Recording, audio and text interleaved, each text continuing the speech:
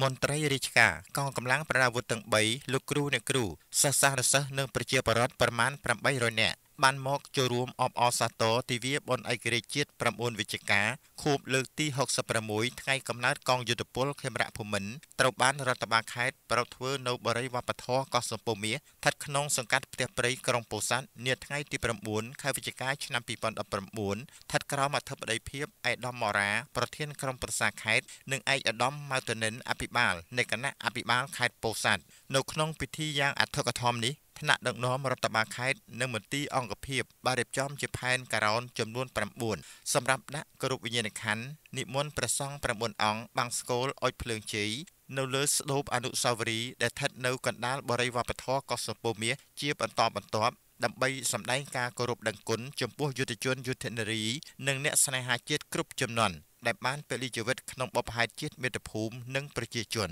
លោកជេងឡៃអភិបាលរងនៃគណៈអភិបាលខេត្តពោធិ៍សាត់តំណាងអង្គពិធីទាំងមូលបានថ្លែងថាលើមូលដ្ឋាននៃចំណងសាមគ្គីភាពមិត្តភាពដែលស្ថិតក្នុងស្ថានភាពសង្គមជាតិទាំងមូលមានសុខសន្តិភាពស្ថិរភាពនយោបាយនេះជាប្រភពកំណត់នៃការអភិវឌ្ឍហេដ្ឋារចនាសម្ព័ន្ធលើគ្រប់វិស័យពិសេសវិស័យសេដ្ឋកិច្ចសង្គមដែលជាដង្ហើមរស់របស់ជាតិលោកបានរំលឹកពីប្រវត្តិសង្ខេបមួយចំនួនព្រះរាជបូជនីយកិច្ចនិងព្រះរាជបេសកកម្មដ៏ឧត្តមឧត្តមរបស់ព្រះករុណាព្រះមហាវីរក្សត្រព្រះវររាជបិតាឯករាជ្យជាតិខ្មែរព្រះបាទនរោត្តមសីហនុក្នុងការទាមទារឯករាជ្យពីបារាំងកាលនោះបារាំងយល់ឃើញថាខ្លួនអាចជួបប្រទះនៅគ្រោះថ្នាក់នៅក្នុងប្រទេសកម្ពុជានិងប្រទេសវៀតណាមដោយសារសង្គ្រាមនោះគឺនៅថ្ងៃទី9ខែវិច្ឆិកាឆ្នាំ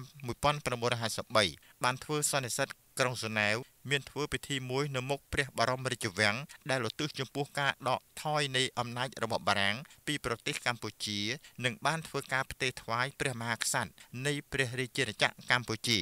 តែទោះជាយ៉ាងនេះក៏ដោយប្រទេសកម្ពុជាមិនបានទទួលឯករាជ្យទាំងស្រុងនោះទេគឺនៅខ្វះចន្លោះលើវិស័យជាច្រើនទៀតដូចជាខាងអំណាចយុត្តិធម៌នគរបាលបញ្ជាការយោធានិងការទូតជាដើមឆ្លងកាត់ដំណាក់កាលជាច្រើនរាប់អន្អស់របស់អិសរាជជននិងជំនាញការសំខាន់របស់កម្ពុជាបានធ្វើការចរចាជាមួយបារាំងនៅភ្នំពេញជាថ្មីម្ដងទៀតទើបទទួលបានជោគជ័យនៅថ្ងៃនោះបញ្ជាការអគ្គសេនាធិការព្រមទាំងកងទ័ពជើងទឹកជើងគោកនិងជើងអាកាសបារាំងបានថ្វាយបង្គំលាព្រះករុណាព្រះបាទនរោត្តមសីហនុចាប់តាំងពីថ្ងៃនោះមកប្រទេសកម្ពុជាមានឋានៈស្មើនឹងសាធារណរដ្ឋបារាំងនិងជារដ្ឋឯករាជ្យពេញលេញនិងបរិបូរណ៍នៅក្នុងព្រះរាជបេសកកម្មដើម្បីជាតិមាតុភូមិនិងប្រជារាស្ត្រខ្មែររបស់ព្រះបាទនរោត្តមសីហនុទ្រង់បានលះបង់ព្រះកាយពលនិងព្រះបញ្ញាញាណយ៉ាងឃ្លាវខ្លាដើម្បីធ្វើការតស៊ូក្នុងក្របខ័ណ្ឌទាមទារឯករាជ្យឲ្យរួចផុតពីអាណានិគមនិយមបារាំង